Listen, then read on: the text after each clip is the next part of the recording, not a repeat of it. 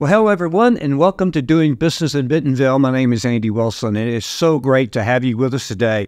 The thing that I really want to thank all of our viewers and listeners for is that you have now expanded us to 22 countries. Thank you so much for sharing, for posting, and all the work you're doing and on our streaming channels, Spotify, YouTube, Apple, and, of course, LinkedIn. So, again, welcome. My guest is Fritz Steiger. Fritz, welcome to Doing Business in Bentonville. Thank you, Andy. Great to be here. I'm just really honored and humbled to have a part in this program and to share some of my stories about Walmart and get acquainted with you a little bit more. You bet. You know, I'll tell you, Fritz, here's what I think about you. I have admired you from a distance for years, and what you did at Walmart and beyond Walmart.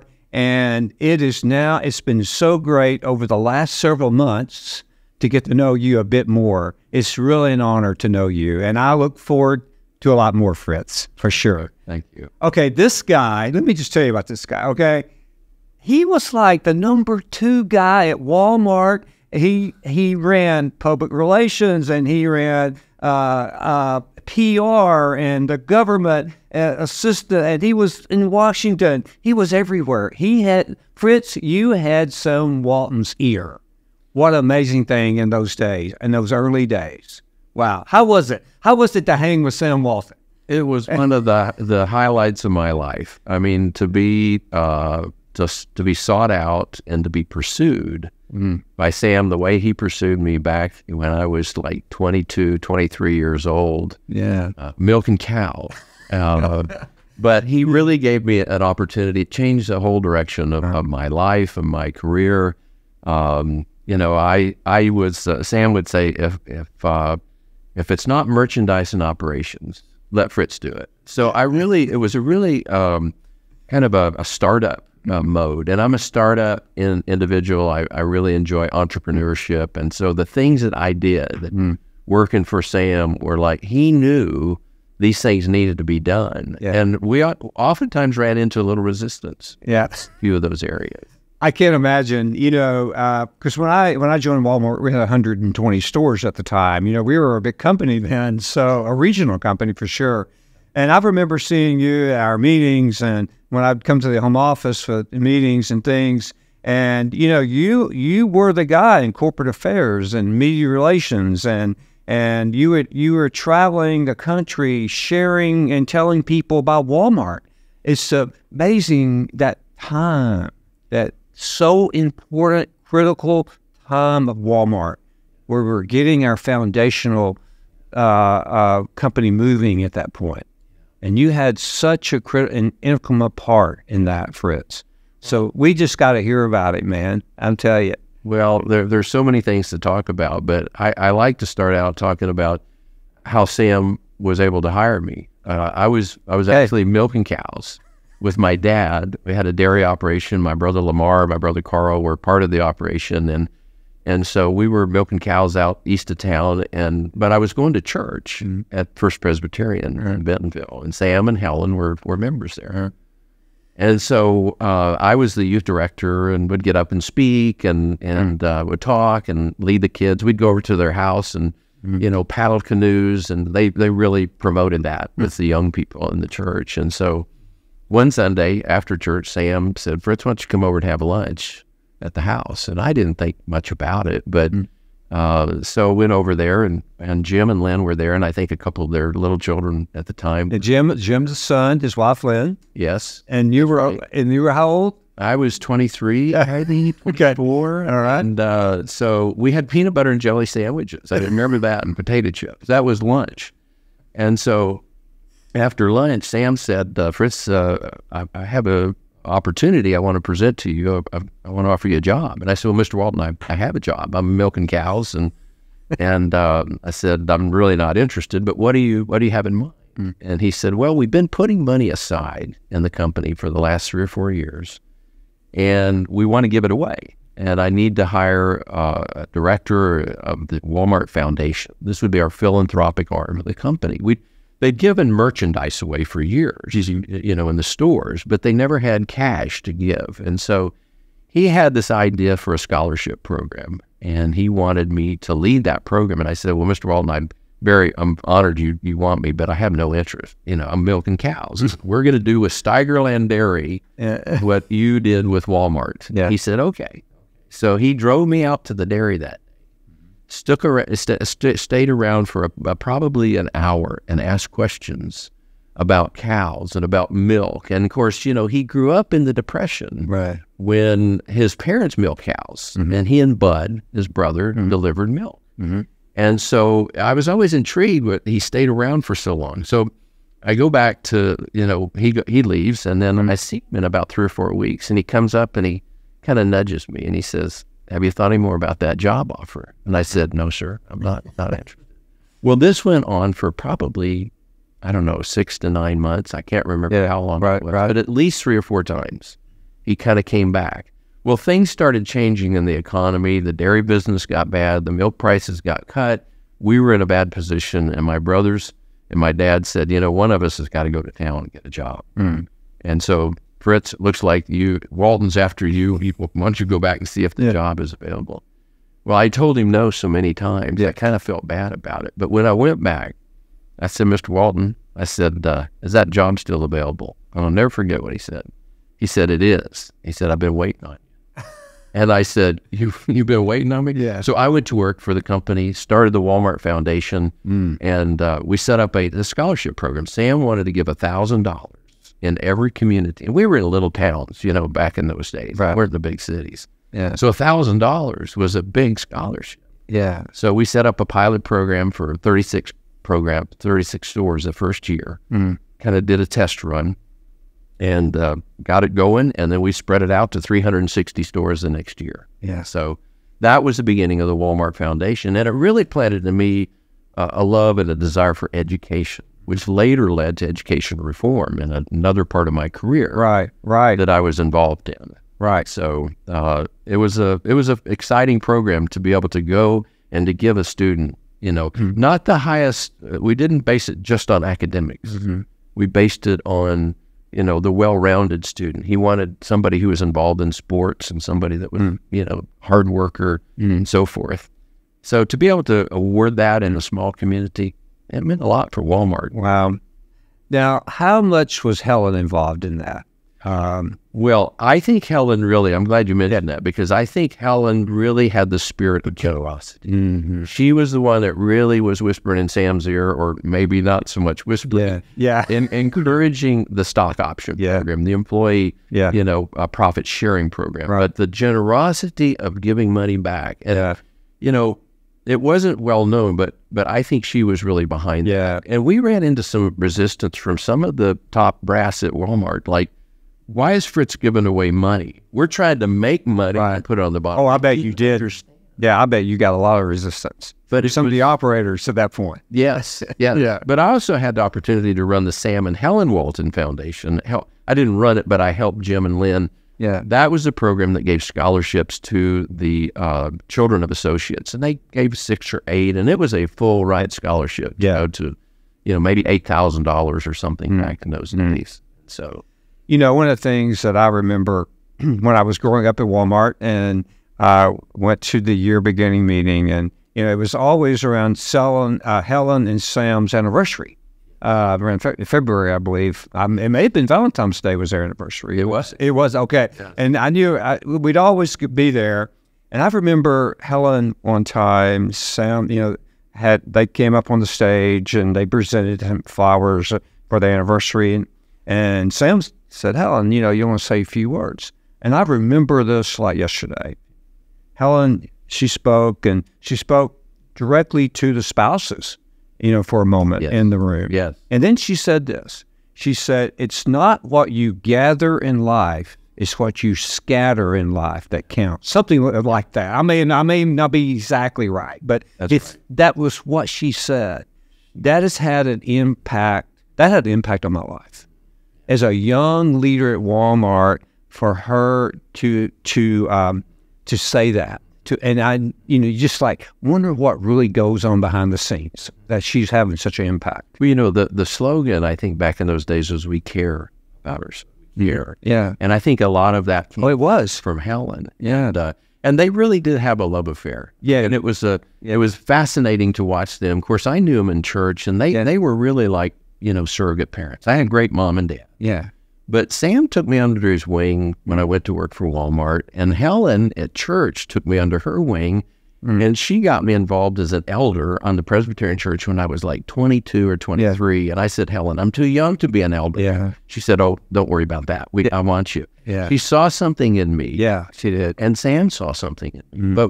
But what I was going to tell you, the love affair between them is that there's a great story when Sam went hunting. This is 1983, I think. And Sam was going to be in Falfurrias for about 3 weeks. Mm-hmm. And she came to me and she said, Fritz, I want to give Sam an anniversary present, Valentine's Day.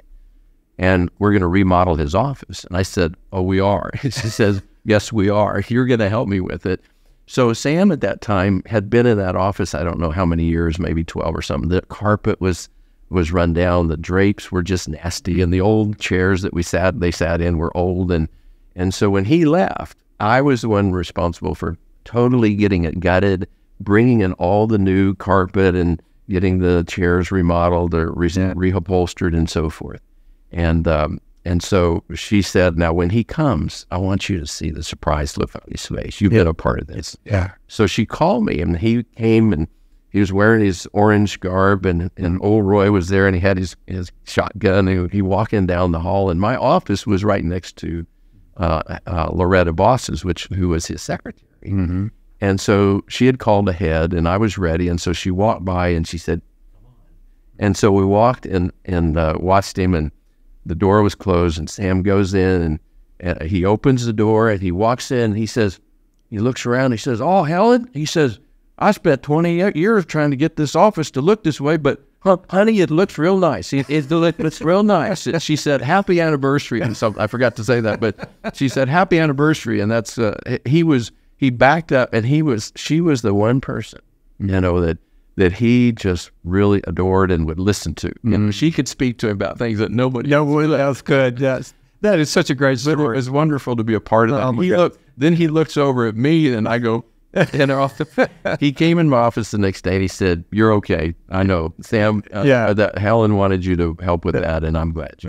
That's such a great story. I know you have a lot of Sam stories. Now, so we want to hear some more Sam stories, and because, there's just so wonderful. Now, you were giving the money away. You were going to Washington. You were traveling and talking about Walmart and the culture. I'm sure the people, the towns we were in. Now, I know you were giving interviews around the country. So did you and Sam talk about those kind of things? How did that work? Well, Sam knew that we needed to be in, first of all, Washington. I started out with the Walmart Foundation, but he knew that I had an interest in politics and government. And he knew that I could speak and get up in front of a crowd. And so he let me be kind of he was grooming me more to be more the corporate affairs person. Right. So he said, go to Washington and we don't have any issues. But he knew he had the foresight to know that at some point, and today, I don't know, they've got 300 or 400 people probably working in Washington. Sure. Yeah. He knew that we would need to be present in the nation's capital. And so I would go around and just introduce myself to congressmen and senators from the 7 states at the time we were in, and maybe 300 stores. And I would tell them, I'm from Walmart. We have X number of associates in your district, and we just want you to know we have an impact, on what's going on there. So he let me start the government affairs program, which I enjoyed. About quarterly, I would go to Washington. And then he knew that we needed a political action committee to help elect congressmen and senators to the U.S. Congress. And so he signed the letter. He wrote the letter, and I sent it out to all the top management, and he was asking them to voluntarily contribute. And so we raised $100,000, and we were able to give money to candidates and so forth. But the other thing that was happening at the time is that Walmart was only 300 stores, but yet Walmart was beginning to get some national attention. People were starting to notice, this company called Walmart down in Bentonville, Arkansas, and this guy named Sam Walton. So Wall Street Journal, Forbes magazine put him on the front cover with a, by 1983, he was the richest man in America. And so people were calling, and one story that I like to tell is that there was a young reporter from the Los Angeles Times who had traveled all the way without an appointment, knocking on the door and said, I want to interview Sam Walton. And Sam came to my office and he said, Fritz, this kid's, he's, he was probably 28, 25 or 26. And he said, he's come all the way from Los Angeles. I don't have time. Sam's response was, I'm running a company, you go talk to him. That's why I hired you. Yeah. And so I went out and sat down in the lobby in those old plastic chairs when we had you remember the? Oh, I remember those. Remember those days? I remember those days. And so he and I sat there and I said, look, Mr. Walton just doesn't have time to talk, but he wants me to chat with you. And this is all off the record, but I'll kind of give you some background. And so we finally got around to the proverbial question of, well, Walmart's putting these small town merchants out of business. You're gouging, you're really making it hard on those little businesses. And so I said, look, here's the deal. Those guys can compete if they want. It's typical. The five and dimes put the general store out of business, and the general store put the peddler out of business. So it's a transformation. I was trying to explain to him. I said, look, those downtown merchants have been gouging the consumers for years. High prices, no service, and Sam's coming in with variety of merchandise and low prices and so forth. And about 3 weeks later, Sam comes walking into my office with the Los Angeles Times front page. Fritz Steiger, junior executive, says, small town merchants gouging the consumer. And he said, now, Fritz, he said, I understand what I agree with you. They are, but you've got to watch your words. And he took me to the woodshed in a very nice way and said, you got to choose your words carefully. And so it was a great lesson for me in public relations to choose my words carefully. That is such a great story, Fred. I'm thinking, the chairman could take us to the woodshed, and I remember, I was, when I came to Bentonville in 1987, and I was a regional vice president, and I'd been in the stores all those years as manager and district manager, and I remember sitting down in the auditorium on Friday when we'd have those management meetings. Yeah. And and Sam wanted to know a report. Where were you? What the stores looked like? What competition looked like? Yeah. And and again, 20. I don't know. I was 29 years old or something. And I remember he would turn those eyes to you, and when he looked at you, you knew you were going to get a question asked. Yeah. Yeah. And I'd already been up about 5 hours, and that was a 7 o'clock meeting, getting ready for that 7 o'clock meeting, because you just didn't know what he was going to ask. Well, everybody in those meetings out in the old warehouse, there were tables that were set up, and he went down. And I remember one time, I was probably, my first or second year there, and I was sitting on the back row with Lee Scott. Yeah. I was director of the Walmart Foundation, and he was director of transportation. Right. Of course, went on to be CEO of the company. That's right. So Lee had a real good sense of humor. And so something was said, and Lee was leaning over, and he said something to me, and we both just burst out laughing. And I remember Sam said, now, Lee, Fritz, what you want to tell the rest of us what that joke was back there? We want to know what your the last time I sat next to Lee Scott. Yeah, you got to run from him.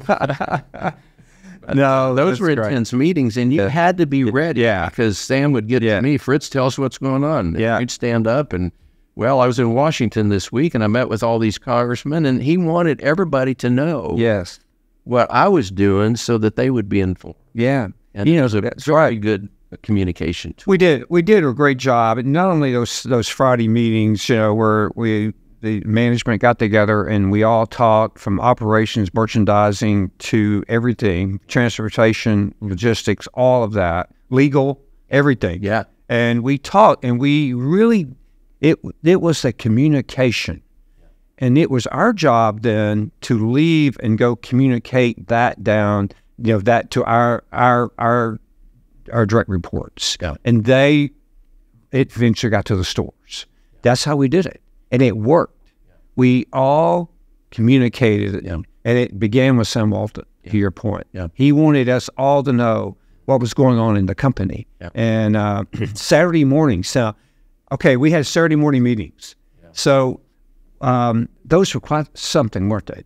Talk about, do you have any stories around a Saturday morning meeting or any times you could share with us? Well, first, I didn't have any direct reports. I was a one-man show. Yeah, so I didn't have to go back. When the meeting was over, I was done. Yeah. Whereas you guys had to go and make your phone calls. And that's right. But I do remember we would start those meetings at 7 o'clock, and Sam he got on a health kick one time, and he brought in oatmeal cookies. He was convinced that we would all be healthier if we would eat oatmeal. And that was about the same time that Rob Voss and Jim Von Grimp were into tennis. They played a lot of tennis with Sam after the meetings were over. I never was a big tennis player, but they together went into his office one morning after a Saturday morning meeting, and they said, "Mr. Walton, we think we need that Walmart needs a fitness center so that he was on this health kick anyway." And so they went in and talked to him, and he ended up talking to Helen, and they gave $1 million in 1983. And so Rob and Jim and myself flew out to Golden, Colorado, and looked at the Coors Fitness Center, their associate fitness center, and Halliburton in Dallas is where we went. And so as a result of that, the first Walmart fitness center was built out on Highway 102. Right. And it was the beginning of really helping associates become more healthy and get in better shape. And so that became very important to him. But it did. One of the things now, the new one just opened. Have you been to the 40 years? Yeah. Yes. I got to go. I got invited. I did. Yeah, I got invited. Unfortunately, I was out of town, but I didn't get to go. But I haven't seen it, but I've seen photos of it. I'm definitely going to go.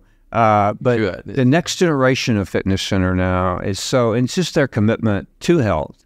And, Sam he's extremely focused on health, and he would talk about it. Yeah. And he would sometimes talk about it and point people out that may need to be healthier, right? Well, it's interesting because he was concerned about healthcare. He had the cancer towards the end of his life, in the early 90s, and his son John was very focused on trying to help find a cure for that. And I wasn't there, but I've seen the old video of Sam 2 weeks before he died. It wasn't a very clear video, and he was not in very good shape, but he'd been all over the world, I'm sure, to different hospitals and doctors. And the one statement that he made, and that goes back, almost 35 years. That was 30 years ago, where he said, we've got to do something about the cost of healthcare in the United States. And now, of course, Walmart has been working at that, and they're making great progress. They are. And what Alice Walton is doing around the healthcare, her focus now with that. And I just recently toured a group of 20-something people at one of the local Walmart stores in Northwest Arkansas, and it has a health clinic. And, I was pointing out that, that's the different services this health clinic offered and the prices for this. And then you had the optical center next to it and a pharmacy. And I said, one of the things Walmart is very still focused on is Sam Walton's vision and dream was to bring healthcare, lower the cost of healthcare. And it's great to see what Alice is going to pick that up and do no telling what with it, which would be wonderful. Exactly. I think it's going to have this same dramatic, disruptive impact on American healthcare that Walmart has had on retail. I love what you just said. Healthcare needs a disruption, and that's exactly what I believe that's going to happen. I hope that's what happens. Well, I love the word disruption. I love innovation and entrepreneurship, and that's really what I've been about. And I've been involved in a lot of different organizations and businesses and opportunities that have been disruptive. Right. And I've recently written a book called Divine Disruption, because I believe God has been involved in my life, and part of that has been in disruptive ways to bring about a better way of life. My passion is to help people have better lives, and of course Walmart's very famous for making people's lives better and lowering the cost of merchandise and so forth. Mm-hmm. But the book really is a memoir that talks about my career starting on the dairy and moving to the Walmart world, and then my involvement in politics and my involvement in the public policy arena, as well as real estate, and my most recent career endeavor has been in the area of helping people find capital for companies that are early stage disruptive companies and so forth. But one of my really exciting parts of my career was when John Walton got interested in what I was doing down in Texas with school choice, trying to help parents be in a position to be able to choose the best schools for their children, particularly back in those years, 30 years ago. We were focused on the inner city schools of children that were stuck in trapped schools that weren't great schools. And John had a strong compassion and a real desire to help those parents be able to give their kids. He knew he had been given an opportunity that most people never would have. He wanted to share that. He spent lots of his money on trying to bring about reform in the public policy arena.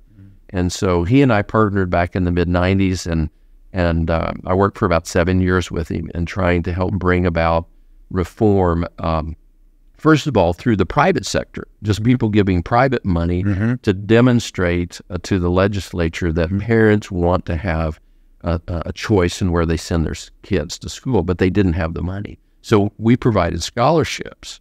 And then eventually it began to get catch on at the state legislative arenas. And so now we've got probably 7 or 8 states that are offering educational savings accounts where, like in Arkansas today, most people don't know this, but Sarah Huckabee was able to get legislation passed as a result of what John helped fund and what we did back in the mid-90s. Every child in Arkansas who's in school has access to $7,000. In Arkansas? In Arkansas. Okay. And there's other states doing the same thing. Okay. $7,000 you can use it to homeschool, go to private school, or public school, whether you want tutoring or you need to buy a computer. And so the idea is to make all schools better. It's not to tear down one system or the other, but it's to give parents a choice. And John Walton was very focused on that. And unfortunately, we lost John in 2005 to an airplane accident. Right. But his impact on the world of educational reform will be his legacy. That's wonderful. I'm so glad you spoke about that season in your life. I know in my research, and it is, and I'd encourage our viewers to research you and see the work that you and John and others, and that you have laid these foundational principles and now in Arkansas, we're reaping that hard work that you and John and others did back in those days around the Texas public policy, right? Yes, right. So that's wonderful. Fritz, what an interesting life.